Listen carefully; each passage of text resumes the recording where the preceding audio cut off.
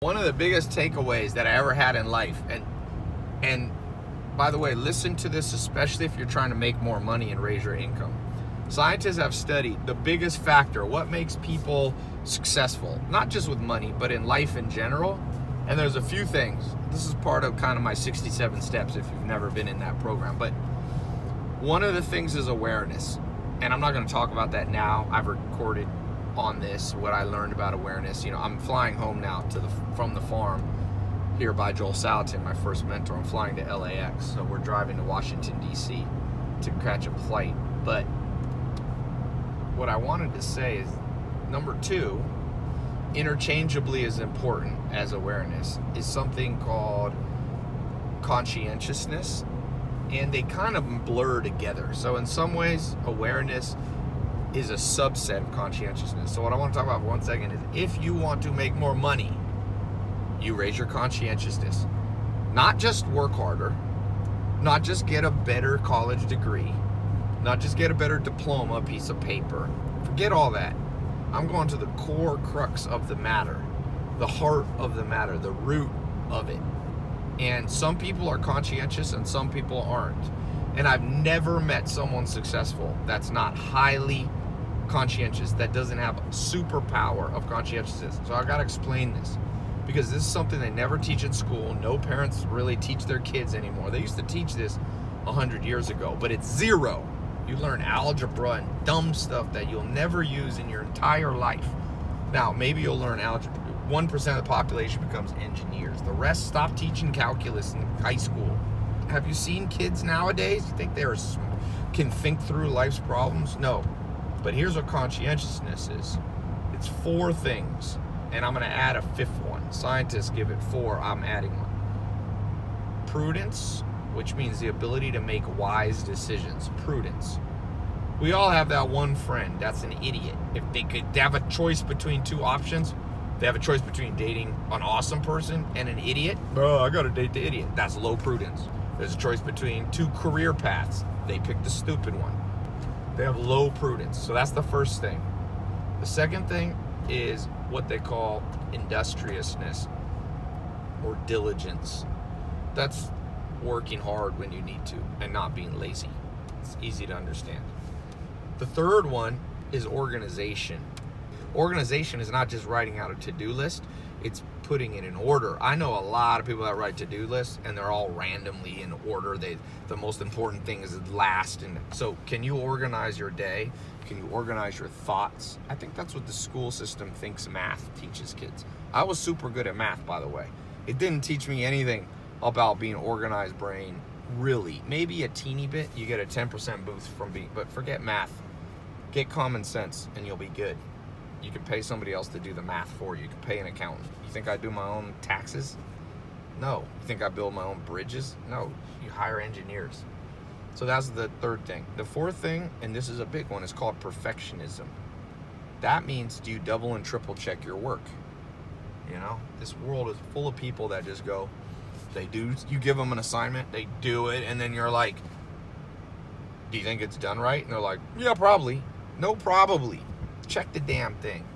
If you're kind of stupid and no common sense, check it 30 times, because you don't have good common sense. You better double check more, triple check. When you get on an airplane, you know why there's basically no airplane crashes in the world as a ratio of how many flights there are? There's millions of flights and like 0 crashes. Simple. There's a system called 6 Sigma that was developed. Big companies used to use it. Engineers used to use it. And 6 Sigma says you only make 3 mistakes per million actions. And so how do you do that? That seems outrageous. How can out of every million flights there only be 3 problems with engines? Not even crashes, just problems. Easy. They create double, triple, quadruple checklists. When you get on an airplane, there's an airplane co-pilot reading off the list, double checking. They don't just take off. They go, all right, check the ailerons, check the landing gear, check the electric, check everything, and then double check it. Then people can't figure out why they go broke all the time. I can't. You're not a perfectionist. And also, though, just to be clear, prudence, which we talked about earlier, which is making wise decisions, there's a time when you shouldn't be a perfectionist. In fact, most people I know with low prudence, they're perfectionists about idiotic things. They'll have their nails done perfectly. Perfect. They'll have their eyebrows done perfect. Male or female, by the way. I'm not picking on one or another. They'll have their shoes shine perfect, but then their life is in shambles. I'm like, bro, why don't you just have your shoes a little dirtier, but an awesome life? And it's like, what do you mean? Oh, it's supposed to be a perfectionist, you said, Tai. No, perfectionist in important stuff. Like, be a perfectionist with making money. Double and triple check. I knew a guy at a nightclub, and he couldn't figure out why he never made money. I was like, bro, people stealing from you, your employees. Well, I'm like, do you double and triple check? Do you compare the little clicker from your bouncer, how many people walked in the club, to how much money you took home? And if you're charging, we used to charge cover charge. If you're charging $20 and 100 people came through the door, did you ever go, oh, I should have $2,000? No, he was just randomly like, well, it'll all work out. No, it doesn't. It doesn't all work out. People steal from you, and you end up making $1,400 because $600 goes out the door to somebody. So, perfectionism. And then this fifth one, now scientists don't have this fifth one, but I've talked to some scientists because I think the fifth one is awareness. So here's situational awareness. I'm going to give you an example. This is funny. Joel Salatin, my first mentor, I don't know if we had a little clip of him earlier. This is an amazing thing about Joel. This, I swear I should make this his own video. So, Joel is the most situationally aware person. He's not daydreaming. He's not, going, oh, like he's not planning 33 years out from now. He's paying attention to what he's doing. Now, I've had this save my life before, especially working around heavy equipment. I've had people almost killed that I bring from the city to a farm because they're not situationally aware. We're putting up huge 8-foot, 300-pound posts, and they're like looking at their phone, and we have a little, like a winch holding it up, and the winch unsnaps and the pole comes, and I'm like, oh my God, pay attention. And here's a story, 2 stories. One, when I was 19, I was walking through a field with Joel Salatin, daydreaming, because I was from the city, and people in the city are told that daydreaming is such a wonderful thing. Yeah, once in a while, if you're Albert Einstein, it is. But even Albert Einstein paid attention to what he was doing in the moment. He came up with the theory of relativity equals MC squared while he was working at the post office 10 hours a day, sorting mail, paying attention. He wasn't, people have this thing like, oh, Stephen Hawking, Albert Einstein, they just lay there and just daydream and let their mind wander. Yeah, sometimes, but not all the time. So I'm walking through this field with Joel. I'm like, la, la. And I didn't notice there was a gate open and all the cattle were getting out. I'll never forget this. He turned to me. He kind of jolted me. He raised his voice. Like, oh. I was like, what? He's like, there's a time to stop and smell the roses, and it's not right now. Time to stop and smell the roses. And he was saying, this is a time to be aware of where we are. When you're at home and you're laying in bed or you're eating, then you can daydream. Or you're writing a book, But he's like, now pay attention now.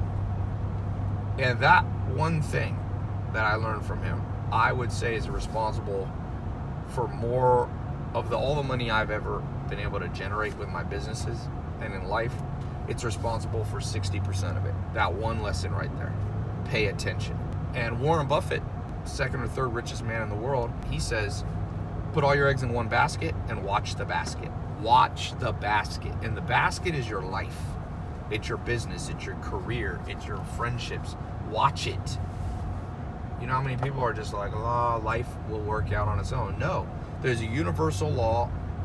You remember this from physics. You had law of thermodynamics, all this entropy.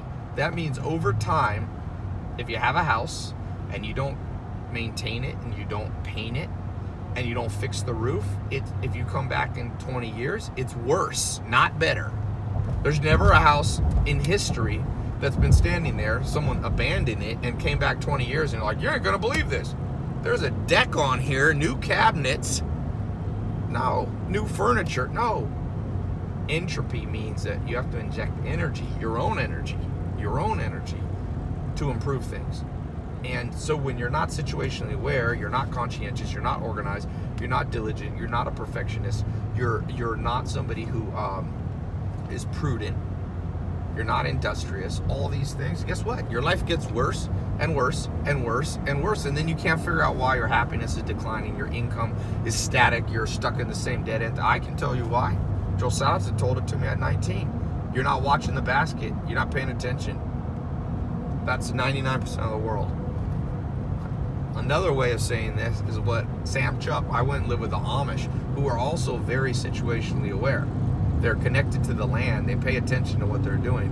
And Sam Chupp told me, he said, Tai, there's 3 types of people in the world. One makes things happen. The second watches things happen. And the third wonders what happened. And he said that kind of with a twinkle in his eye and a little joke, and I realized that's the entire world, the third one. It's okay to not always make things happen. Sometimes you got to watch other people teach you. But that third one should never happen to you. Never wonder what happened. Andrea, never get a ticket and be like, oh, where am I flying? Look at the damn thing. It has the letters right in there. Pay attention to detail. Then you figure it out. It's literally a 6-year-old lesson that almost every adult in the modern world has to be taught, because the school system and how people are raised without any community, without it. Most people aren't raised with parents. And if they have parents, the parents are just guardians. They're not actually equipping their kids with the mental training that you need to make it and thrive in life. I repeat that. Most people are raised by wolves. That's what I always say. It's like wolves, you know, like if you were left Mowgli, you're left in the jungle and you have like these wolves, they protect you from predators, drugs. Like most parents, they keep their kids from, you know, doing drugs, and they keep their kids going to school. They keep their kids not just eating Cheetos all day, like basics. But that's what a guardian does. You might as well be at an orphanage for that. That's what they do at an orphanage, where they don't even care about you. Parents, in an ideal world, and I'm not saying I had this, because my dad was in prison when I was born. I had to go out and find a surrogate father. Guys like Joel Salatin, mentors, people like Sam Chupp, and they're the ones. But you have to go seek them out, because they ain't gonna seek you. You think other people are sitting around going, who can I mentor? Hell no. When the student is ready, the teacher will appear. And when the student's not ready, you ever heard that saying? When the student is ready, the teacher will appear. Everybody loves that saying, but what's the reverse, the inverse, the opposite? When the student's not ready, the teacher will disappear. Remember that. That's the negative side, but true. The teachers leave when the student's not ready. So you better make yourself ready for this, what I'm talking about now. Be conscientious. Be that person that's reliable. And I'm not doing it in some cheesy way, like give your best. Forget cliche. I'm talking about, you want to make 10 million bucks? Never met somebody ever, not once, who doesn't have attention to detail. So let me tell you this second story about Joel Salatin. You know, I like to collect cars. I've always loved cars since my mom said I used to sneak in the garage when I was under 3 years old, and I'd try to take a key and put it in I would scratch the cars. I'd get in trouble. I was trying to put it in. I wanted to drive. Well, I've always liked cars, so now I got a little more money than I did when I was 3 years old. So I collect cars. And I had this Lamborghini, the black one, the smaller one. I have 2. I got 2 Lamborghinis now. And I'm in the city. You would think city people know a lot about fancy cars, right? Because Hollywood. So I had that Lamborghini for like a year. Joel Salatin comes to speak at a conference I have. He flies from a little small town in Virginia to a big city, Los Angeles. I pick him up at the airport. First thing he does, I picked him up. I happened to have the Lamborghini. I wasn't even trying to pick him up in it, but I was like, I don't know, picked up from service shop or something. He walks up to it and he goes, this is an interesting car. And he starts noticing 10 things about that car. He's like, those are probably like 24-inch, the wheel width. Oh, wait, I see how they put that the way that, I can't even remember what it was. He noticed, he said basically it's an engine on axles. on just a frame, and that's why it's so fast. And he talked about it for 10 minutes, and I thought, oh, I got all these people that watch my videos of Lamborghinis, all these kids that are like, we know a lot about cars. Joel, simple farmer, observed more things about that car. To this day, not one person has ever said, and Joel's not even really a car guy. He's just observant. That's situational awareness. Another example, when Mark Cuban was over at my house, some of you, a couple million of you have seen that video. Well, he was at my house for a long time, but I only posted on YouTube like 20 minutes of it. But the most situationally aware person to ever walk at my house where I live, my Knowledge Society headquarters of my business in Beverly Hills, was Mark Cuban. The dude walked in, he noticed so much stuff, it's hilarious to this day. Now, this is a billionaire, the guy from Shark Tank, the owner of Dallas Mavericks. He walked through, he's like, why do your doorknobs work like that? I forget what it was exactly, but he like 7 things he noticed. To this day, I just had 350 entrepreneurs at my house. They want to be entrepreneurs. Not one person noticed any of the stuff that a billionaire did. You make money when you're conscient. The dude pays attention. That's why he made, what's he worth? $2-3 billion? How'd you like to have $3,000 million in your bank account? I don't know if he's all cash, but that's what his net worth is. It's a lot of money. And he earned it by doing stuff that most people won't do. And we live in a world, it drives me crazy. A lot of you seeing my Instagram and Snapchat now, I got a couple different ranches, farms. Why am I there? Because I gotta get away from it, because it's like poison.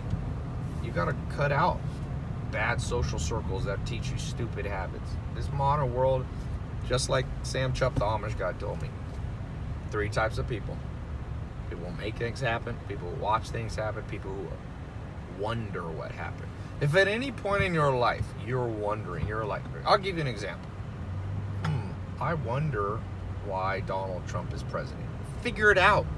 Figure out the psychology. Quit being a Republican or a Democrat and be an observer of life.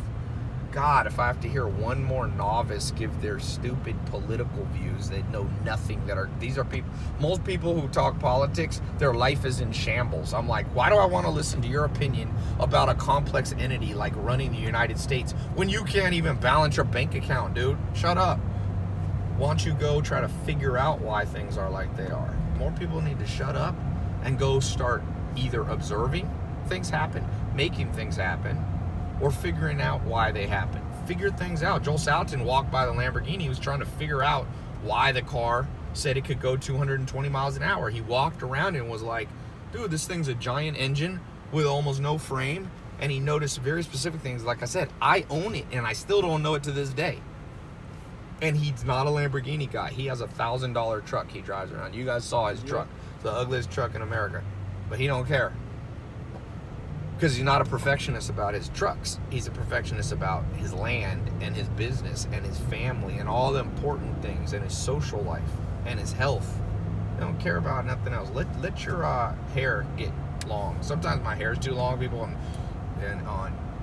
YouTube are like, oh, your hair's getting long. Well, that's not the thing to be a perfectionist about. Stop being a perfectionist about how you look. Male and female. The damn Instagram age gonna turn everybody into morons.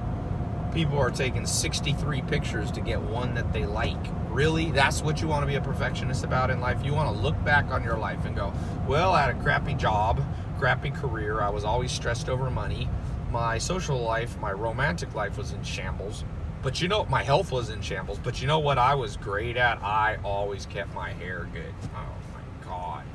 Prudence, you don't have the brain power to fathom what I'm saying. That's the world we live in right now. And then people are like, well, the rich are getting richer, it's unfair. Stop complaining, and why don't you figure out, why do the rich get richer? People say it's not a good, I'm not even saying it's a good thing that the rich get richer, but I'm curious. Stop trying to judge everything. Stop trying to go, well, Donald Trump is a horrible president, or Donald Trump is the best president. Try to understand the psychology. How did he get elected? Why did Hillary Clinton lose? What did she do incorrectly that he did correctly? Whether you're a Republican or Democrat, be curious about life. Figure everything out. If somebody sends you a book, read the whole damn book. Or be prudent. If the book's crap, throw it away.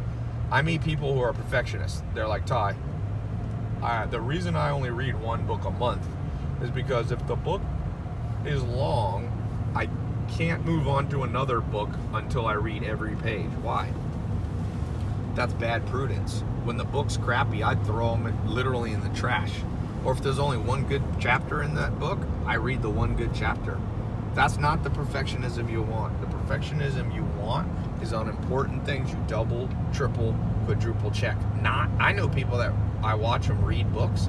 They read the same sentence 3 times. Stop that. Learn how to read the first time you catch the meaning. And if your brain's too slow, exercise your brain. Your brain's like a muscle. It'll get stronger and faster. Don't wonder what happened. If somebody asks you what happened in World War I, you should be able to give a decent answer. And you might go, well, why does history matter? What matters is that you're observant. World War I wasn't that long ago. You shouldn't understand the basics of World War I, World War II, Vietnam War. You should understand what happened in Iraq, what happened in Syria. You should know the basics. I was on a date once with a girl in Santa Monica. I was like, well, tomorrow I got to fly to Miami. This is an American girl, by the way. And she goes, Miami, where's that? And I was like, this is a grown adult woman. I'm like, what do you mean? She's like, I think I've heard of that. Is that in Northern California? I'm like, what are the odds? Would you invest your money in that person? No. Always think this way when you're trying to figure out the characteristics you have to develop. This is mental toughness. This is mental. People talk about, you got to have the mentality of success, but they always have stupid things like be positive all the time. That's not a mental state that makes you more successful. Being a realist is better than being an optimist or pessimist. I don't know why. I've been trying to tell people that for years, and it's like, it doesn't compute. You have 2 schools of people in the world. They're either hyper pessimists, like, oh, the world is so bad, and the rich gonna tear from the poor, and Donald Trump's president, and everything's bad, so they're like that. Or they're like hyper optimists, like, Tai, I will be a billionaire. I'm an idiot now, but I will envision it. I've spoken it into existence. It will happen. Really? You're fat and you're going to be like, I will speak skinniness into existence. No, you won't. You'll go to a damn gym. You'll get a personal trainer. You'll get a mentor. You'll get social circle right, where you're around people that go to the gym, so that there's social proof and social pressure on you, and then you'll get in shape. It's not pessimist. Some people are, oh, my mom was fat, my dad was fat, I'm just big bone. Now forget that. Stupid. And we live in a world that reinforces stupidity, and then people can't figure out why they don't like their life. Depression is functional most of the time, not always. Dr. David Buss taught me, he's like, there's multiple reasons why you want people to be depressed sometimes. Depression teaches you don't do the thing that made you depressed before. Just like sticking your hand in a fire, would you want to turn your nerves off? So I asked my grandpa, so when I was 5 years old, he died a little bit after that. He was a scientist. I said, Grandpa, why do we get hurt? And he said, you have nerves all throughout your body, and it connects to your brain, and it makes this almost like an electric shock. It's not an electric shock, but it's equivalent. And I was like, well, why don't we just turn them off? Then we could be happy. And he goes, no, that's what leprosy does. There's a disease. When I was in India, I went to a leper colony. They lose the nerves. And guess what happens when you lose nerves? You start bumping into things. You start putting your hand on a fire. That's why most of them lose part. Like in India, there's people with no nose, no fingers is a common thing. Leprosy is more complex than this, but that's one of the things that happens. So we live in a world where people are trying to be like, don't be depressed. Don't have regrets. You hear that, no regrets. What do you mean no regrets? No regrets? Then how do you learn anything? It's a stupid piece. It's like turn off your nerves. Regrets are the mind's emotional nerves. Now, there are people that are hormonally or chemically imbalanced, a percentage, but it's not most depressed people. Most depressed people, it's a continual signal from your brain going, you're living a crappy life. Switch your job, switch your career, switch your social circle, move, take action, stop procrastinating. And most people just ignore it, but the brain keeps sending the signal, and I'm not a psychologist, but I'm telling you that Dr. David Buss is an evolutionary psychologist, Harvard professor, now University of Austin, who wrote the textbooks. I got that word straight from him. He knows what he's talking about. I'm regurgitating what he said. So don't try to argue with me on this. I always get people argue and go, oh, most depression is because it's not their fault. Well, I mean, nothing's our fault. I didn't ask to be born. My mom had me. So I guess I could just say everything. Like, it may not be your fault. It may be someone else's fault who did something wrong to you. I get it. But if you don't fix it, you still have a crappy life. And whoever caused the problem, they definitely aren't going to fix it. So you could blame, people blame the U.S. economy. Oh, the government's making my life worse. I had a relative like this. He was a little lazy. He didn't have a job. He was broke. And he goes to me, well, I said, why don't you get a job? He goes, I can't. The government he is a conspiracy theorist. So I'm like, well, okay, let's say you're right. Let's say it is the government that's holding you back. And you hate your life now because you're broke under financial pressure. So I go, so as far as I can tell, are you waiting for the government to fix it? Because you just said they're the problem. That's like going to a doctor. They screw up the surgery. You're like, oh, I'm in pain. And I'm like, what are you going to do about it? Oh, it's that damn surgeon. Okay, what are you going to do about it?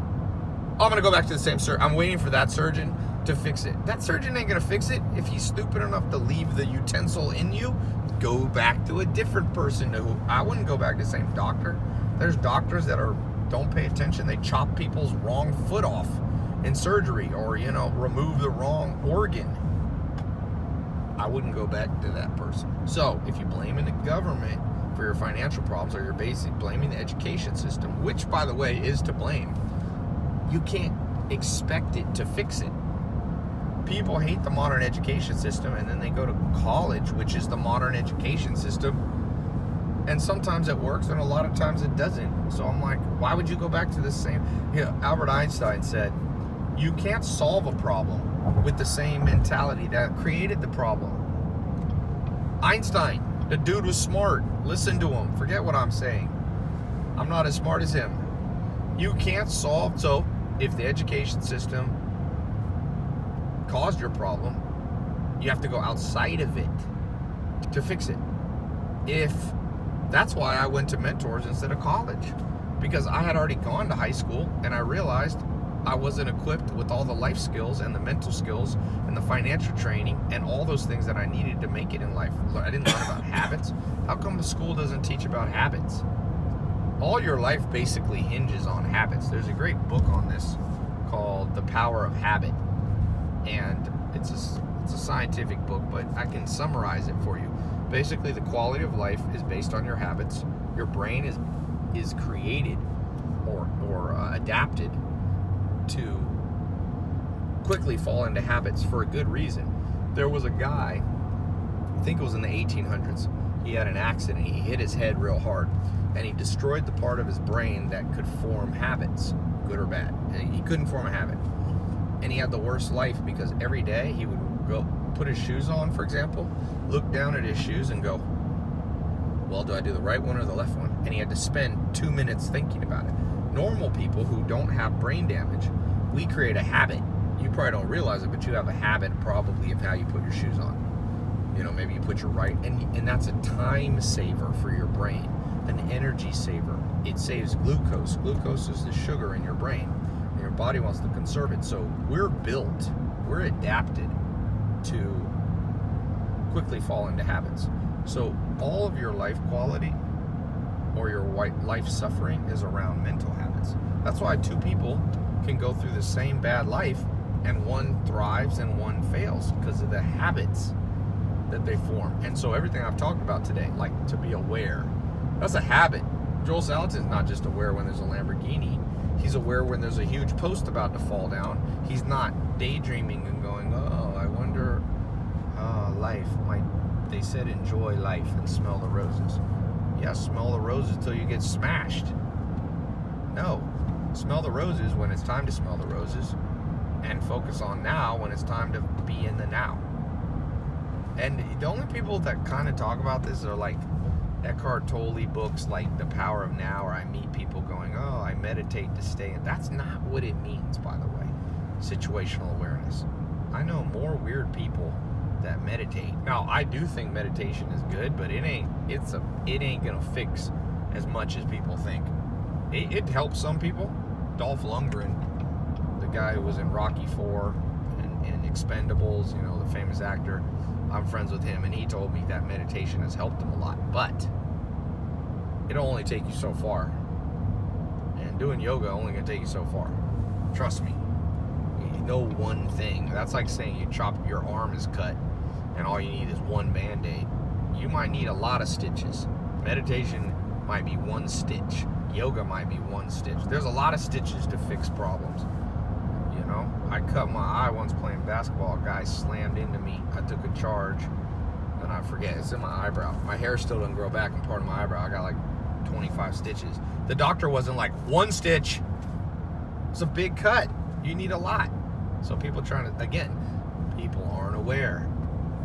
They go, well, I meditate with Headspace app, and I'm gonna solve all my crazy problems. No, you're not. That's one stitch. It's a good one, but it ain't enough. You gotta do 20 things to fix these problems. So, practical takeaways. Be curious about everything. For example, here's a test. I'm gonna test you right now listening to this. Most people, and I'm assuming you look at your keyboard on your laptop or your computer a lot, okay? So I'm gonna ask you this question. What does F1, F2, F3, F4, F5, F6, F7, F8, F9 do? What do those all do? And I bet you can't, I bet you 0 people will watch this video or listen to this audio and be able to answer all of those. Nah, I shouldn't say 0. I'll be a realist. 1 per 10,000. So let me get this straight. You look at something, but you never take the time to be curious enough and go, why did they put the F1, F2 there? Why'd they put it there? I've done this at conferences where there's hundreds or thousands of people, and I see people Googling it to try to look smart, but nobody knows the answer right away. What's F5 do? What's F6 do? There are keyboards on people use their keyboard freaking 30% of their entire life, and they don't know shortcuts. They don't know how to switch tabs. They don't know how to close. So, the practical thing, pay attention, be curious, be a perfectionist when it's called for, and be smart with decisions and know when it's not called for. Did I get off here, it said? 1.6 miles. Pay attention to now. Don't listen to the orthodoxy that tells you you are a little flower and everything's perfect and you are a unique sun petal or whatever the damn rain snowflake and all life will just magically work out for you. Entropy, baby. Law of the universe. You know what's more important than your mom cuddling you and giving you false advice? Don't cross the laws of the universe. Ever. You want to set up a guarantee for a bad life? Be like, Mom, law of gravity doesn't apply to me. When I was a teenager, this girl I know at my church was dating this whack job guy. And the dude was trying to show off to the girl I know. I won't say her name in case she's listening. So he climbed up a telephone pole to show off. He was a little drunk, I think. And went to hang out on the wire. Don't even ask me what this was in this joker's head. I think he wanted to show he could like hang, or I don't know what he was doing. You want to know another thing? This reminds me of this truck. Point of this truck. This dude, you know, you've been alive that many years, you don't know how to get on an on-ramp. It's hilarious. I'm gonna prove this to you. Driving shows you what people's mental state is at. So, next time you're on the freeway and somebody's getting onto the highway, watch how people struggle. There's people that will come and go the same speed as you and be like, hey, get over. Well, you're not supposed to change. They're supposed to change. Go faster or go slower. It's crazy how few people know that. If you can't get around somebody, hit the damn brakes and come behind them. This dude here almost crashed into that car because he couldn't press the gas or press the brake. Don't show his face. blur that out. I don't want to embarrass the guy. But you think I'd invest money in that guy if I saw him driving like that? Hell no. I'd be like, this dude doesn't have common sense. He's not ready.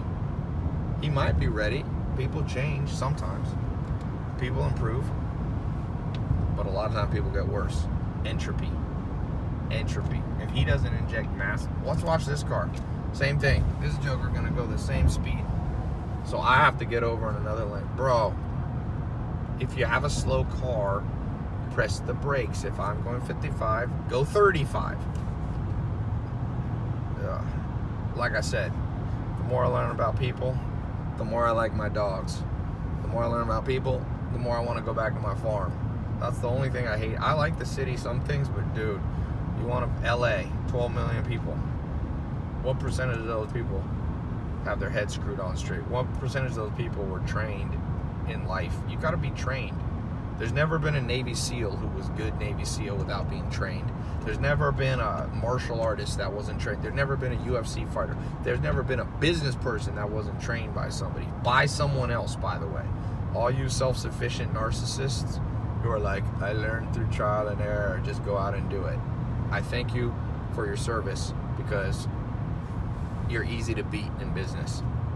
All you people. I don't need to read. I just learn on my own. Bad prudence. You got no brain power. You got brain power.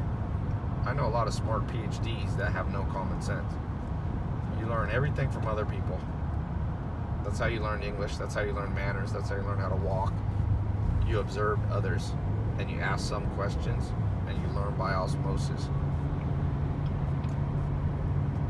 Driving, boy, driving tells you everything. Go drive in LA. And you're like, okay. This, everything's a microcosm. Everything small is like a microcosm of the big. If you want to understand why Donald Trump's president, meet 100 Americans in states where he won. You want to understand Hillary Clinton?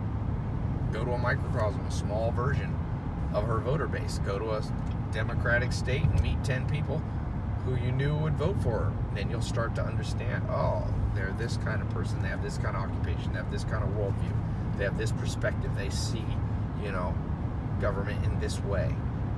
Observe everything, understand. That barn right there, that's a hip roof barn. Why did they build hip roof barns?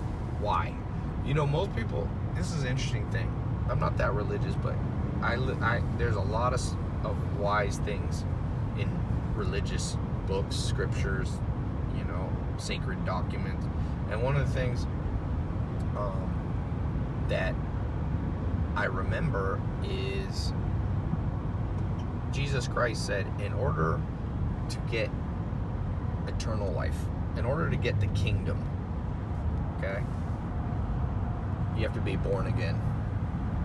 And then somebody asked him, but Jesus, how can a person be born again? Is he going to go back into his own mother's womb and be reborn? And see, the guy didn't get that was a guy that was wondering what happened. He didn't understand what Jesus was saying.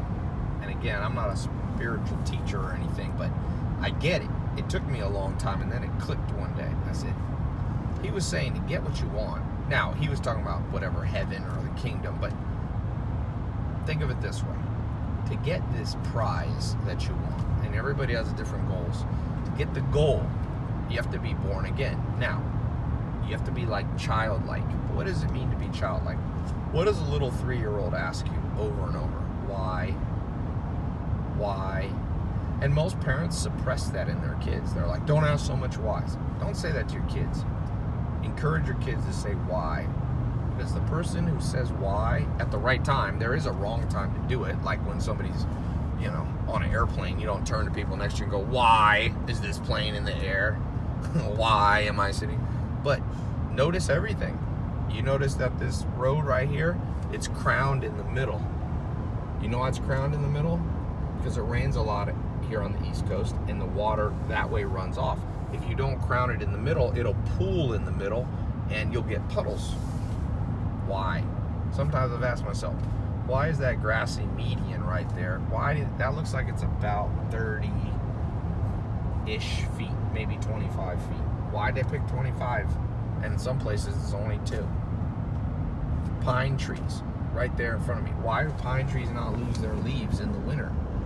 And regular trees do. I can name every tree in there. People drive by trees, ask what they are. It's because I went through a point in life, I was like, I'm going to find out what every tree is. There's a willow's trees right there. I can also name almost all those grasses. Those are sedges right there. Those ones sticking up. That's bull thistle right there. There's fescue and orchard grass and plantain and burdock, and that's a sumac tree. Pay attention. It doesn't have to be just about nature. That's how you make money. That's how you also impress people. People always ask me, how do you get a mentor? Don't be stupid. First rule. When the student is ready, the teacher will appear. And when the student's not ready, the teacher will disappear. So if you're stupid, and here's the definition of stupid. I'm not talking about book smart. I'm talking about if you drive by the same thing every day of your life and you never ask a question why, that's a locust tree. It's a legume. Do you know what a legume is? People should know what a legume is. You eat them. Beans are legumes. Why are they important? They fix nitrogen from the air. Understand, pretty much, don't wonder what's going on in your life. Like I was telling earlier, why did the rich get richer? Because most people look at that as like some conspiracy theory. No. 2,000-year-old principle. Jesus Christ said this 2,000 years ago. He said, the person who has, more will be given to them. And the person who doesn't have, even what they don't have, will be taken away from them. Now, I'm not saying that's good or fair. Forget good or fair. It's the way it is, damn it. Is it fair that a lion eats a sick antelope and the antelope doesn't get to go to the hospital? Where's all the damn people complaining about that? That doesn't seem fair to me, but we don't live in a world that's fair. We live in a world that has a natural progression and a natural order. I'm not saying you shouldn't help the poor. I think you should. I'm not saying the rich should just get rich and 10 people should own everything in the world and everyone else should be serfs. No, but I also know this. Who the hell are you complaining to that the rich are getting richer? If you're mad, the rich control government. So you going to appeal to government that's run by rich people to make it so rich people won't stay rich? Come on, man. Do you think rich people are going to vote themselves worse taxes? No. No. They're going to vote themselves better taxes. And there's some countries that pull it off, socialist countries, Sweden, Norway, Europe. But if you're in Europe, be like, wait a second. We're not like America, and everything isn't perfect. So maybe the problem, maybe socialism doesn't fix everything. I mean, people in Sweden or whatever, and people are like, just gun control, controversial topic.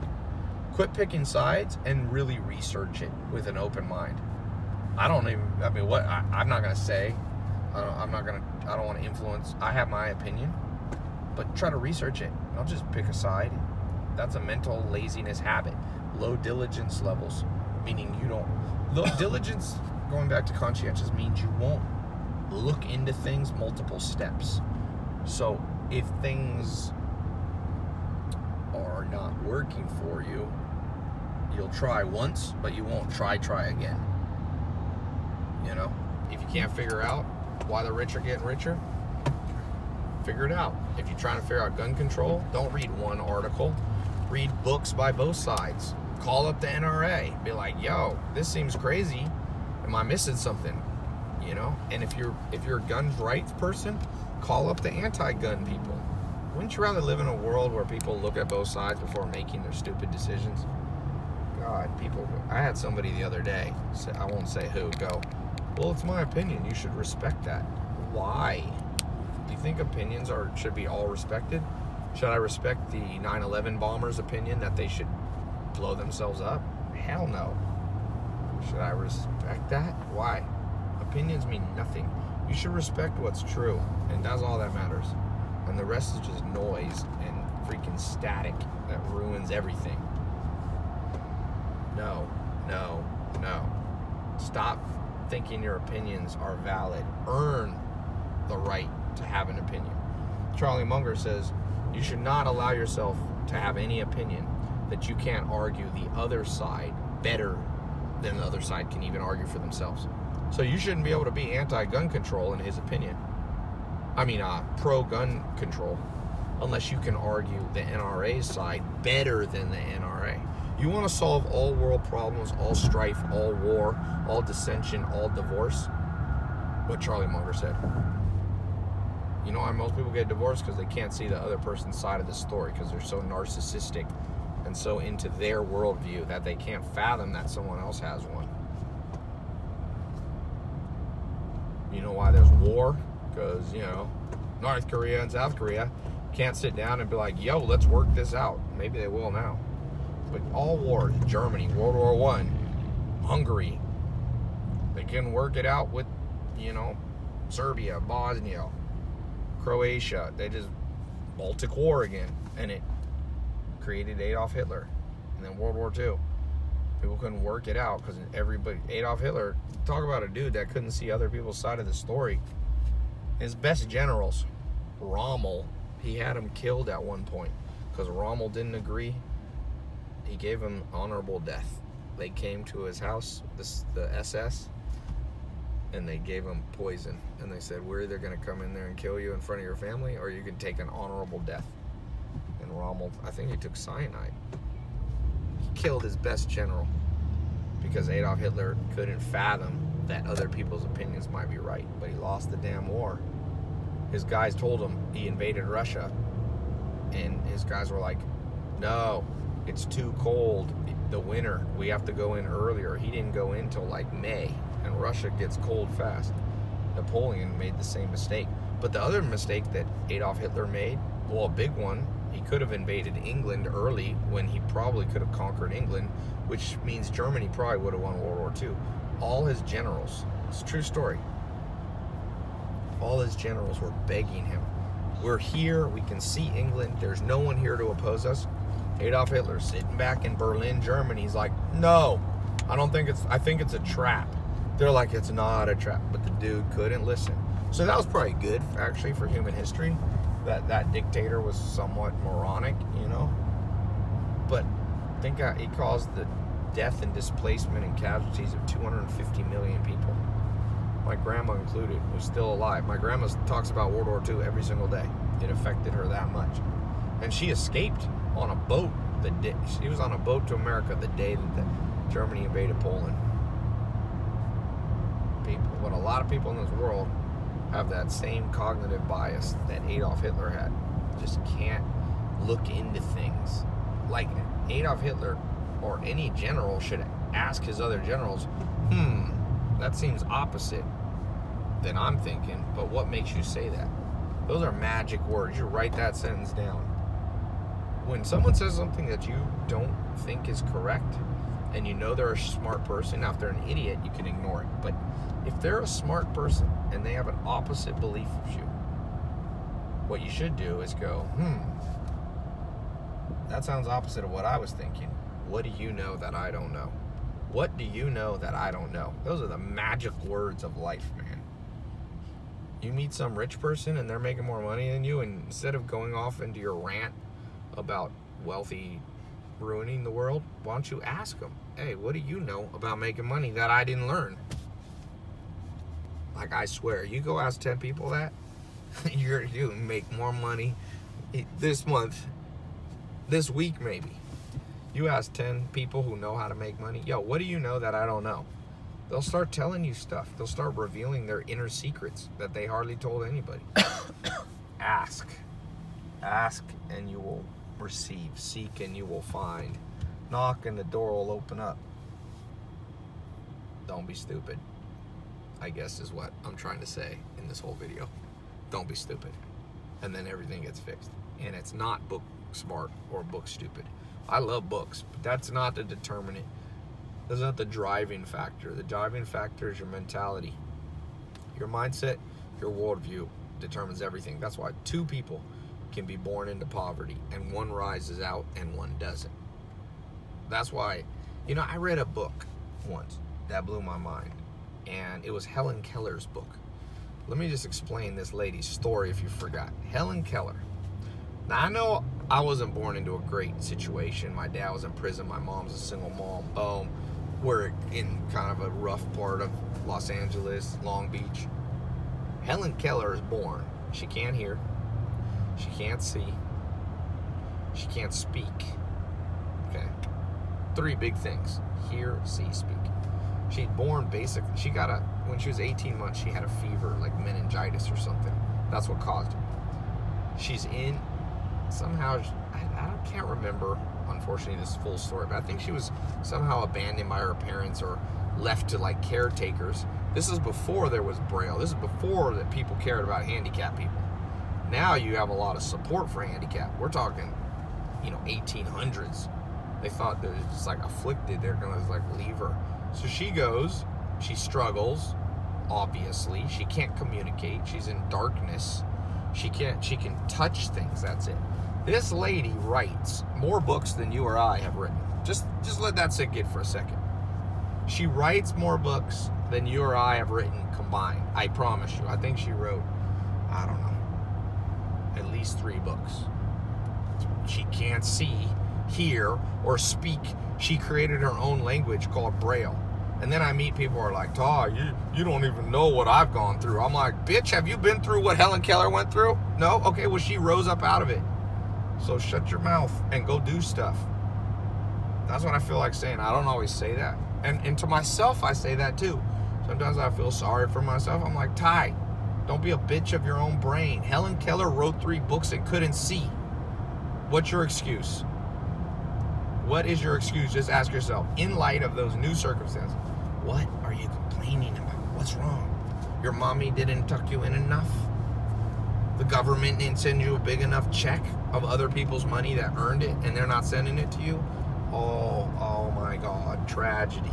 Forget Helen Keller. We should put you a damn pedestal and be like, no, you want to know true suffering? Let me show you true suffering. This person here. And some people, I'm not downplaying trauma. I've had trauma in life. I've had BS happen to me in childhood and growing up, and you probably had it. I'm not downplaying that, but I'm a realist. It ain't as bad as Helen Keller. Would you trade with her and be like, all right, no trauma, but no eyesight, no vocal cords, or I don't know if she had vocal cords or something was wrong, and no hearing? Would you trade? No. She had that's about as much trauma as you get. People, it's funny too, people complain how unfair the world is and that the rich are getting richer. They never think that they're actually rich compared to the 40 million kids in India. Where are you giving your money? Who you get? Did you send a check to Indian kids? No, but you're complaining about how unfair it is for you. If you make 30 grand, there's a lot of people in India who make $14 a month. So $14 a month, they make roughly $250 a year. Okay? $250 a year. So if you really cared about how unfair the rich and the poor is, you're rich. If you have an iPhone or a laptop and you're watching this, you're rich. So before you complain about the rich, why don't you do a comparative analysis and start sending checks to AIDS orphans in South Africa or in the southern part of Africa? There's countries in Africa where there's little kids, and that ain't their fault. Little kids are innocent. And they're born, you got countries where you have 30 to 50% HIV rate. I don't see all these people so I said, stop complaining, do something. Stop complaining. I meet all these people that are like environmentalists. I don't see you on a farm. Really? You really care about the environment? Buy a damn piece of land and go fix it. That'll take hard work though. That's a lot harder than yabbing your mouth. You're a vegan and you don't think there should be, animals? We'll go grow a huge garden and go feed your whole block with good vegan food. Then I'll respect you. What do I have to respect you just because you have an opinion? I'm not saying what's right or wrong. I'm just saying you're vegan, you're an environmentalist. I don't see you out there. Go pick up trash on your street. How many vegans in LA that I gotta be around? And no offense to vegans. I know great vegans and I know annoying ones. But I know great meat eaters and I know annoying ones too. But I'm just saying, if you have a heavy stance on something, back it up. That's what I mean by don't be stupid. Do you have any situational awareness? If you really care about the environment, driving even a Prius ain't good for the environment either. You think the solution to improving the land is we should just drive Priuses around? Still burning gas. Ride a bicycle then. That makes more sense. Ride a bike. Ride a bike everywhere. Then I'll respect that environmentalist. I met a guy once, his name was Eben Haas. He came and visited the Amish. He believed that the system was corrupt, that oil was being done by large companies exploiting countries for oil. So he refused to get in any car, any vehicle, any mode of transportation that had gas. He walked from Massachusetts to Virginia to meet where we were. I respect that guy. He has a strong opinion, but he backs it up with action. He doesn't just babble and sign online petitions. Oh my God. The work and the struggle of all those people who sign online petitions. I'm not saying you shouldn't sign an online petition. I'm just saying, you think you're going to solve the world problems by online petitions? Things that are easy don't change the world. Mahatma Gandhi wanted to end British colonialism in India in the I think it was the 40s, when he was assassinated. Late 30s, early 40s. And you know what he did? He said, none of us buy any clothing from England. But they said, but there are no clothes to buy. And he said, then make your own. And he started showing people how to make their own clothes. See? He put action. All great people that have changed the world put action. They didn't complain that Martin Luther King Jr. didn't go, the world's unfair, I'm black, it's unfair. He went out and organized, and he thought it through how to do it in an effective way. Malcolm X too. And whether you agree with everything they did or not, Gandhi, whatever, at least you can respect them. You know, it takes a lot of guts to do what those people did. Fight the system. They didn't sign online petitions that someone started or forward an email chain. What'd you do for the cause? I went to my laptop and I pressed my mouse here and I pressed forward and I forwarded it to 10 friends. I mean, that's kind of good, and I'm not saying that it's not good to spread messages, but it's not the core solution. It's a band-aid. It's not going to solve the main problem. You're going to have to do something for real. Don't complain about you hate your job. Just quit it. That's what you do. Just quit. And people go, I can't. I might go broke. Well, then go broke for a little while. Take the pain, and then go, I'll never get in that situation again. Get depressed. It's good. You should be depressed every once in a while. In fact, I read a book. I forget the name of this. It's a scientist who studied brain, mental habits. I think it's on my website. I'll try to remember it. But he said you should be sad and depressed about 25% of your life. 15 to 25. Because if you're depressed and sad less than that, that means you're not learning from your life lessons. And if you're depressed more than that, so that means, like, you know, one day a week shouldn't be the greatest day of the week, but it should be a learning day. Maybe you're under stress because you're in a group where you're the dumbest person. That's stressful. Once a week, be in a room where you're the dumbest person in the room, because it's the only way to learn. You have to be dumber than the people around you. That's how you get smarter. Once a week, be in the gym with somebody so much stronger than you that you're fully intimidated and you're very looking at your body like, yo, what is wrong with me? Like, yo, I'm fat, I'm out of shape. And if you're in great shape, find somebody that embarrasses you. You want to make $1 million?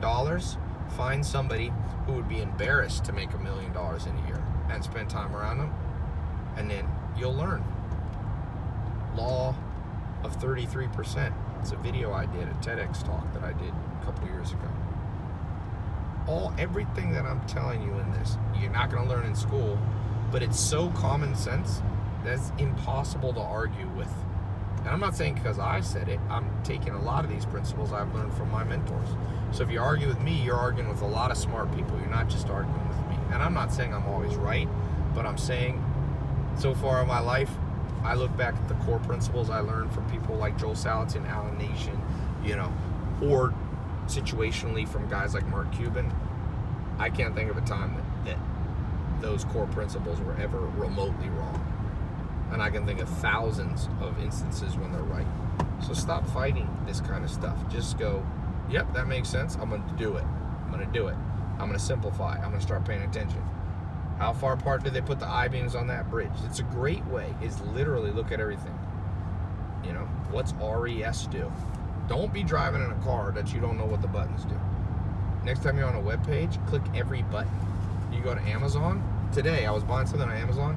I went to my account, and I just started clicking through all of them because I was kind of like, I wonder what all these do. I just wanted to know. That's what you got to do. Just check every one. Every single one. I'm going to get off here and grab some food. Every one. If you got a boyfriend or girlfriend who broke up with you, don't just cry. Make a list. Be organized. What do I think are the 7 main reasons that they broke up with me? Oh, okay, I was too jealous. I was too controlling. I was too annoying. Okay, then buy a book on all those subjects. How to be less jealous. How to be less annoying. Ask 10 smart people who aren't annoying. Yo, I think I just got broken up with my ex because I was annoying. How can I be less annoying? And then do what they say. Literally, do what they say. Do what they say. And then if it doesn't work, ask 10 smarter people or more common sense strong people, not just book smart. North 17. You know, sometimes when I drive on roads, I pull up the Wikipedia for the road. 42 is a road that runs through 2 of my farms. And I was like, what's the origin? I remember Googling it. It was interesting. It made my life more enriched. When I drive down the road, I understand it. Understand that Jeep right there. Who owns Jeep? How much revenue does that company make? You want to make more money? Start figuring out company. How much does Jeep make? Who knows off the top of their head? No stuff. No stuff. 4x4. Why is 4-wheel drive better? Do you understand the physics? Google it. Here's the sad thing. Everything I'm asking you to do used to be hard to do because you used to have to go down to the library, check out a book, and find this out. Now it's on Google and it's amazing. Now there's Google and people know less than they did before Google. They really do. I think maybe it's just like, you're like, oh, I don't need to know anything. I can just Google it. Well, you have to hold some stuff in your brain as the raw materials to making smart decisions. If everything's on Google, you don't have enough in your subconscious. Fill up your subconscious with understanding the world. You know, understand right there, why in that flat area is the soil better than at the top of the hill? Why do locusts grow so much in Los Angeles? I mean, in Virginia here. Speed limit 55. It's actually interesting why they set the speed limit at 55. For every 1 mile an hour you lower the speed limit, this many thousand people less die. So in the world, we basically make a compromise. We go, we'll set the speed limit to 55, knowing that more people will get killed every year, but we're more productive because we can get where we need to go. So it's interesting, there's whole people who devote their life to transportation and going, should I set it to 55? And sometimes they'll set it to 65 and 70. Understand why it's that way. If you see a movie, go to Box Office Mojo, find out what the budget is and how much revenue. Don't just be like someone like, I'm in my fantasy. Figure out the business behind it. That trucking company, Purdue. Why does this company right here control more food than almost any company in America? Purdue started in 1920.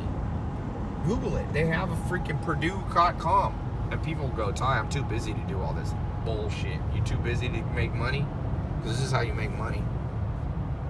When I meet people that don't know stuff too much, that they're like a deer in headlights and they're like, oh, well, I know they have no chance to get what they want, which is a sad thing. It's not like I take it happiness. I'm like, damn, I feel bad for this person. What's wrong with them? Why do they put those little markers on the side? Easy to figure out. Wakes you up. How much weight can that Foster's truck hold? I just had 2 trucks bring me compost. Each of them held, I think they held 79,000 pounds when you counted the truck. 80,000. You know why 79,000 pounds? Because there's laws in Virginia that you destroy the roads when your truck is over, I think 40 or 45 tons is the most that a truck does. This is all information that you could hold. My brain, I'm smart, but you could hold the information too. You're probably smarter than you think. You just got dumbed down by the system. It's a walnut tree. Why do walnuts grow here and not pecans? Frank was asking that. Pecans in Virginia, the part of Virginia that's up in the mountains, it doesn't have enough BTUs. Why are BTUs important? They're heat units. And they determine your growing. You need a minimum amount of BTUs. That's why you can't grow certain things here, like oranges. That's why corn grows better when it has a lot of moisture and a lot of heat. It has a big leaf. You should understand. By the way, start with biology, because biology is the fundamental of life. And I don't mean biology books, weird stuff. I mean like actually understand the common sense thing. Why is there kudzu on there? Where'd kudzu come from? And you know what's weird is if I had this conversation with 99% of planet Earth, it's like I'm speaking another language. People don't know what tare weight is. That's tare weight on there. Meaning, you know, you have gross weight and then of the truck and then what's on there. Understand as much as you can about the world, and the next thing you know, the world will start making sense. And once the world starts making sense, then you can make sense of your life and you can fit the pieces of the puzzle together. So I'll end by saying this. Remember, life is a puzzle, and the purpose of life is to put the puzzle pieces together. There is no other purpose on this planet Earth. I can't tell you what happens after we die, but I promise you this. If problems freak you out, if putting puzzle pieces together freaks you out, you'll never be truly alive a day of your life. You'll be a zombie. Just like Thoreau said, the mass of men lead lives of quiet desperation. What's called resignation is confirmed desperation. Most people, or as Plato said, most people live in a dark cave. They never see reality. Open your eyes up, and the next thing you know, you'll be happier, healthier, wealthier, and you'll have better friendships and better love and better connections. You'll be fulfilled. You won't be as depressed. You won't be as overweight. You'll have more muscle. You'll have more money in your bank account. You'll have more freedom. You'll be traveling more. You'll be around better people. The people who screw you over will slowly disappear out of your life because they won't be able to keep up with you. And all that'll be left will be a life that's like gold. You put the fire to gold, and the only thing left is pure gold. All the rest of the not pure metals disappear. Put your life to the fire. Just try it for the next 67 days. That's the minimum habit forming time frame according to modern science. By the way, a little shameless plug. If this helped you out and you want a more in-depth version of this, go watch and join my 67 Steps program. I launched it in 2014. Over 150,000 people have gone through it in the last few years. That's more than most universities. I've gotten so many testimonials, I kind of gave up saving them. But if I walk down the street in a city every day, somebody comes up to me, a random stranger, every day, if not more than one, and says, that 67 steps changed my life. I also launched a follow-up version. It's 67 videos like this, but more in-depth, subject by subject. 67 things you need to know to get what you want out of life. The other thing I recently launched, you'll see this on my website, is the 12 Foundations.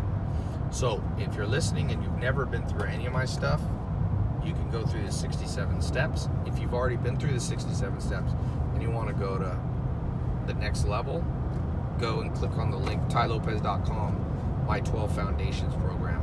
And it's a newer one. It's more, it's like my most up-to-date things, the 12 things that you are foundational to know to have the right mindset. 67 steps, start there. And then if you've already, once you complete that, move on to the 12 Foundations. It's kind of like a bachelor's degree and a master's degree. And then I got some PhD level stuff, but you got to go through those two first. And then I have other stuff. So, tailopez.com. I hope this was helpful. We got to stop and eat before Mark has a heart attack. Film them back there. Need a little B-roll.